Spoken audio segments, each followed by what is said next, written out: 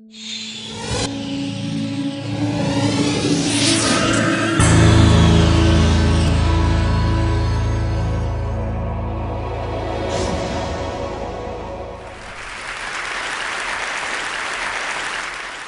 a neuroscientist, and in neuroscience, we have to deal with many difficult questions about the brain. But I want to start with the easiest question, and the question you really should have all asked yourself at some point in your life, because it's a fundamental question if we want to understand brain function. And that is, why do we and other animals have brains?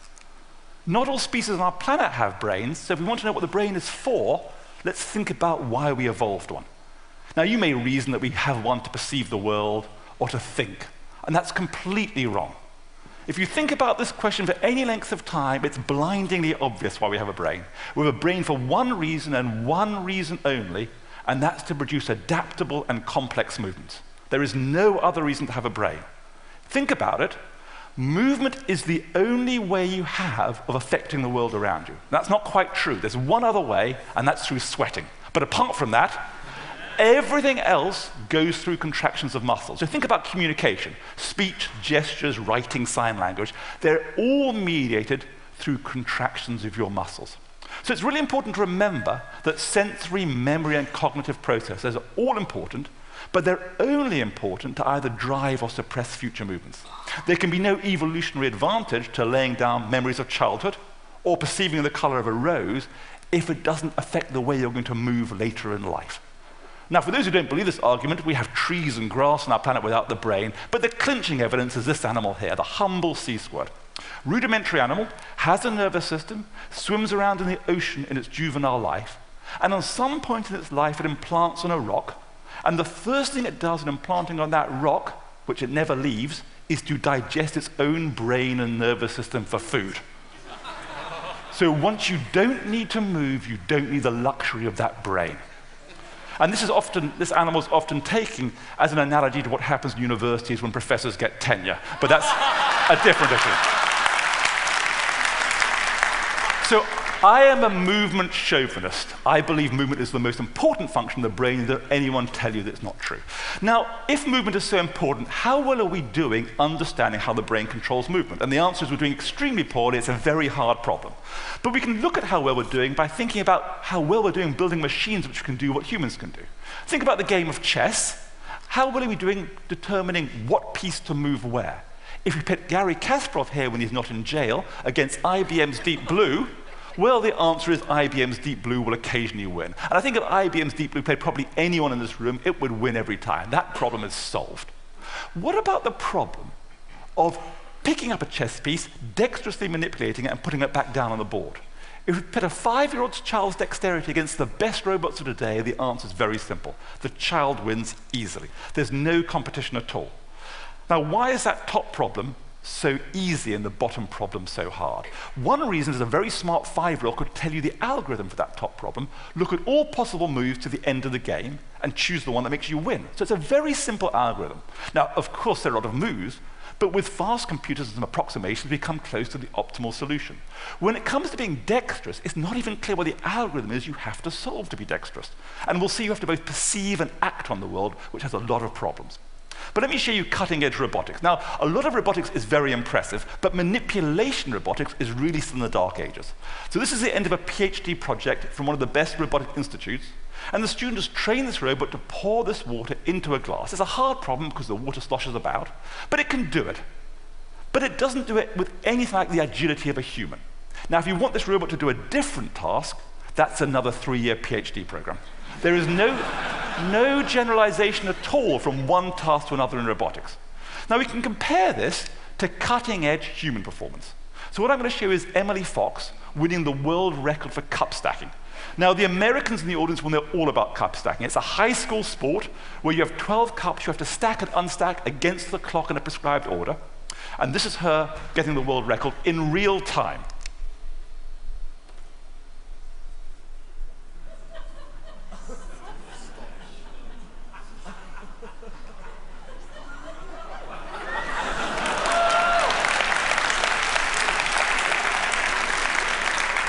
And she's pretty happy. We have no idea what is going on inside her brain when she does that, and that's what we'd like to know. So in my group, what we try to do is reverse engineer how humans control movement. And it sounds like an easy problem. You send a command down, it causes muscles to contract, your arm or body moves, and you get sensory feedback from vision, from the skin, from muscles, and so on. The trouble is these signals are not the beautiful signals you want them to be. So one thing that makes controlling movement difficult is, for example, sensory feedback is extremely noisy. Now, by noise, I do not mean sound. We use it in the engineering or neuroscience sense, meaning a random noise corrupting a signal. So in the old days before digital radio, when you were tuning in your radio and you heard on the station you wanted to hear, that was the noise. But more generally, this noise is something which corrupts the signal. So for example, if you put your hand under a table and try to localize it with your other hand, you can be off by several centimeters due to the noise in sensory feedback. Similarly, when you put motor output or movement output, it's extremely noisy. Forget about trying to hit the bullseye in darts. Just aim for the same spot over and over again. You have a huge spread due to movement variability. And more than that, the outside world or task is both ambiguous and variable. The teapot could be full, it could be empty, it changes over time. So we work in a whole sensory movement task soup of noise. Now this noise is so great that society places a huge premium on those of us who can reduce the consequences of noise. So if you're lucky enough to be able to knock a small white ball into a hole several hundred yards away using a long metal stick, our society will be willing to reward you with hundreds of millions of dollars. Now, what I want to convince you is the brain also goes to a lot of effort to reduce the negative consequences of this sort of noise and variability. And to do that, I'm going to tell you about a framework which is very popular in statistics and machine learning over the last 50 years called Bayesian decision theory. And it's more recently a unifying way to think about how the brain deals with uncertainty. And the fundamental idea is you want to make inferences and then take actions. So let's think about the inference. You want to generate beliefs about the world. So what are beliefs? Beliefs could be, where are my arms in space? Am I looking at a cat or a fox? But we're going to represent beliefs with probabilities. So we're going to represent a belief with a number between 0 and 1, 0 meaning I do not believe it at all, 1 means I'm absolutely certain, and numbers in between give you the gray levels of uncertainty. And the key idea to Bayesian inference is you have two sources of information from which to make your inference. You have data, and data in neuroscience is sensory input. So I have sensory input, which I can take in to make beliefs, but there's another source of information, and that's effectively prior knowledge. You accumulate knowledge throughout your life in memories. And the point about Bayesian decision theory is it gives you the mathematics of the optimal way to combine your prior knowledge with sensory evidence to generate new beliefs. And I put the formula up there. I'm not going to explain to you what that formula is, but it's very beautiful. And it has real beauty and real explanatory power. And what it really says is what you want to estimate is the probability of different beliefs given your sensory input. So let me give you an intuitive example. Imagine you're playing tennis, learning to play tennis, and you want to decide where the ball is going to bounce as it comes over the net towards you. There are two sources of information Bayes' rule tells you. There's sensory evidence. You can use visual information, auditory information, and that might tell you it's going to land at that red spot. But you know that your senses are not perfect, and therefore there's some variability in where it's going to land, shown by that cloud of red, representing numbers between 0.5 and maybe 0.1. That information is available on the current shot. But there's another source of information, not available on the current shot, but only available by repeatedly experiencing the game of tennis. And that's that the ball doesn't bounce with equal probability over the court during the match. If you're playing against a very good opponent, they may distribute it in that green area, which is the prior distribution, making it hard for you to return. Now, both these sources of information carry important information, and what Bayes' rule says is I should multiply the numbers in the red by the numbers in the green to get the numbers in the yellow, which have the ellipses, and that's my belief. So it's the optimal way of combining information. Now, I wouldn't tell you all this if it wasn't that a few years ago we showed this is exactly what people do when they learn new movement skills. And what it means is we really are Bayesian inference machines. As we go around, we learn about statistics of the world and lay that down, but we also learn about how noisy our own sensory apparatus is and then combine those in a real Bayesian way. Now, a key part to the Bayesian is this part of the formula. And what this part really says is I have to predict the probability of different sensory feedbacks given my beliefs. So that really means I have to make predictions of the future. And I want to convince you that the brain does make predictions of the sensory feedback it's going to get, and moreover, it profoundly changes your perceptions by what you do.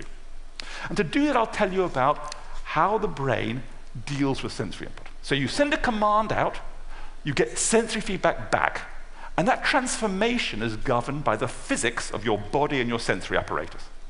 But you can imagine looking inside the brain, and here's inside the brain. You might have a little predictor, a neural simulator of the physics of your body and your senses. So as you send the movement command down, you tap a copy of that off and run it into your neural simulator to anticipate the sensory consequences of your action. So as I shake this ketchup bottle, I get some true sensory feedback as a function of time on the bottom row, and if I've got a good predictor, it predicts the same thing. Well, why would I bother doing that? I'm going to get the sensory feedback anyway. Well, there's good reasons. Imagine as I shake the ketchup bottle, someone very kindly comes up to me and taps it on the back for me. Okay? Now I get an extra source of sensory information due to the external act. So I get two sources. I get you tapping on it, and I get me shaking it. But from my senses point of view, they're just combined together into one source of information. Now, there are good reasons to believe that you would want to be able to distinguish external events from internal events, because external events are actually much more behaviorally relevant than feeling everything that's going on inside my body. So one way to reconstruct that is to compare the prediction, which is only based on your movement commands, with the reality, and any discrepancy should hopefully be external. So as I go around the world, I'm making predictions of what I should get, subtracting them off, everything left over is external to me. What evidence is there for this? Well, there's one very clear example where a sensation generated by myself feels very different than generated by another person. And so we decided the most obvious place to start was with tickling. It's been known for a long time you can't tickle yourself as well as other people can. But it hasn't really been shown it's because you have a neural simulator, simulating your own body and subtracting off that sense. So we can bring the experiments into the 21st century by applying robotic technology to this problem. And effectively what we have is something to hold a stick in one hand attached to a robot, and they're going to move that back and forward. And then we're going to track that with a computer and use it to control another robot, which is going to tickle their palm with another stick. And then we're going to ask them to rate a bunch of things, including ticklishness. And I'll show you just one part of our study. And here I've taken away the robots, but basically people move with their right arm sinusoidally back and forward, and we replay that to the other hand with a time delay. Either no time delay, in which case it's like you're just tickling your palm, or with a time delay of 1/10, 2/10, or 3/10 of a second. So the important point here is the right hand always does the same thing, sinusoidal movement. The left hand always gets the same input, sinusoidal tickle. All we're playing with is a temporal causality. And as we go from 0 to 0.1 second, it becomes more ticklish. As we go from 0.1 to 0.2, it becomes more ticklish again. And by 0.2 of a second, it's equivalently ticklish to if the robot just tickled you without you doing anything. So whoever is responsible for this cancellation is extremely tightly coupled to temporal causality. And based on this and other studies, we really convinced ourselves in the field that the brain is making precise predictions and subtracting them off from the sensations. Now, I have to admit, these are the worst studies my lab has ever run. Because the tickle sensation of the palm comes and goes. You need large numbers of subjects hit these stars, making them significant. So we were looking for a much more objective way to assess this phenomena. And in the intervening years, I had two daughters. And one thing you notice about children on back seats of cars on long journeys, they get into fights, which starts off with one of them doing something to the other one retaliating, and it quickly escalates. And children tend to get into fights which escalate in terms of force. Now, when I scream at my children to stop, sometimes they would both say to me, the other person hit them harder. Now, I happen to know my children don't lie. So I felt as a neuroscientist it was important how could I explain how they were telling inconsistent truths. And we hypothesized, based on the tickling study, that when one child hits another, they generate the movement command. They predict the sensory consequences and subtract it off. So they actually think they've hit the person less hard than they have, rather like the tickling. Whereas the passive recipient doesn't make the prediction, feels the full blow. So if they retaliate with the same force, the first person will think it's been escalated. So we decided to test this in the lab. Now, we don't work with children, we don't work with hitting, but the concept is identical. We bring in two adults and we tell them they're going to play a game. And so here's player one and player two sitting opposite each other. And the game is very simple. We start off with a motor, with a little lever, with a little force transducer. And we use this motor to apply a force down to the player one's fingers for 3 seconds, and then it stops. And that player's been told, remember the experience of that force, and use your other finger to apply the same force down to the other subject's finger through a force transducer. And they do that. And player two's been told, remember the experience of that force, use your other hand to apply the force back down.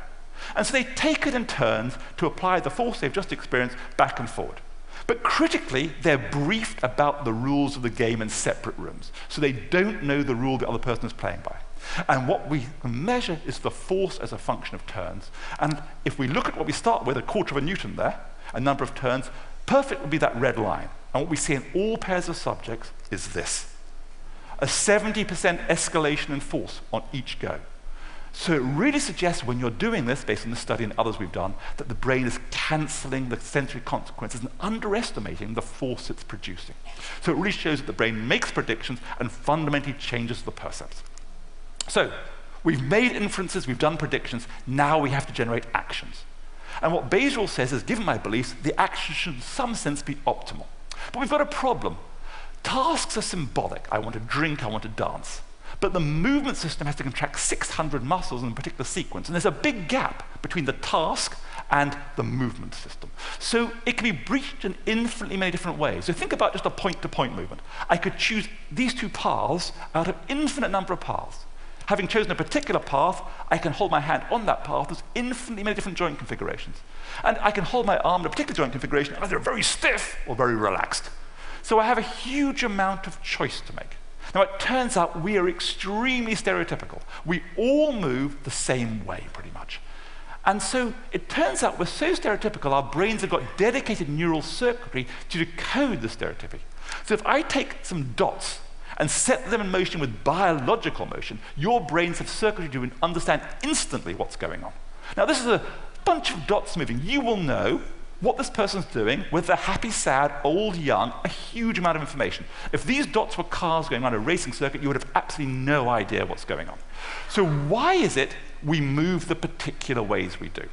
Well, let's think about what really happens. Maybe we don't all quite move the same way. Maybe there's variation in the population, and maybe those who move better than others have got more chance of getting your children into the next generation. So on evolutionary scales, movements get better. And perhaps through life, movements get better through learning. So what is it about a movement which is good or bad? Imagine I want to intercept this ball. Here are two possible paths to that ball. Well, if I choose the left-hand path, I can work out the forces required on one of my muscles as a function of time. But there's noise added to this. So what I actually get, based on this lovely, smooth, desired force, is a very noisy version. So if I play the same command through many times, I will get a different noisy version each time, because noise changes each time. So what I can show you here is how the variability of the movement will evolve if I choose that way. If I choose a different way of moving, on the right, for example, then I'll have a different command, different noise, playing through a nonlinear system, very complicated. All we can be sure of is the variability will be different. If I move in this particular way, I end up with a smaller variability across many movements. So if I had to choose between those two, I would choose the right one because it's less variable.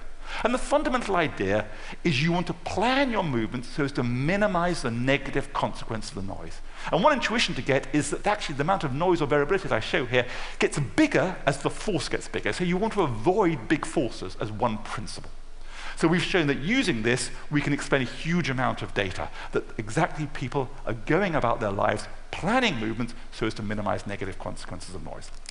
So I hope I've convinced you the brain is there and evolved to control movement. And it's an intellectual challenge to understand how we do that. But it also is relevant for disease and rehabilitation. There are many diseases which affect movement. And hopefully, if we understand how we control movement, we can apply that to robotic technology. And finally, I want to remind you, when you see animals do what look like very simple tasks, the actual complexity of what's going on inside their brain is really quite dramatic. Thank you very much.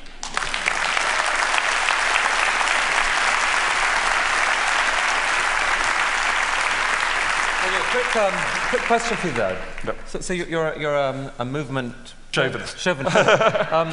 Does that mean that you think that the other things that we think our brains are about, the kind of the dreaming, the yearning, the falling in love, and all these things, are a kind of a sideshow, an accident? They're not accident. I think they're all important to drive the right movement behavior to get reproduction in the end. So I think people who study sensation or memory without realizing why you're laying down memories of childhood, the fact we forget most of our childhood, for example, is probably fine because it doesn't affect our movements later in life. You only need to store things which are really going to affect movement. So you think that people thinking about the brain and consciousness generally could get real insight by saying, where does movement play in this game? So people have found out, for example, that by studying vision in the absence of realizing why you have vision is a mistake. You have to study vision with the realization of how the movement system is going to use vision. And it uses it very differently once you think of it that way. Well, that was quite fascinating. Thank you very much indeed.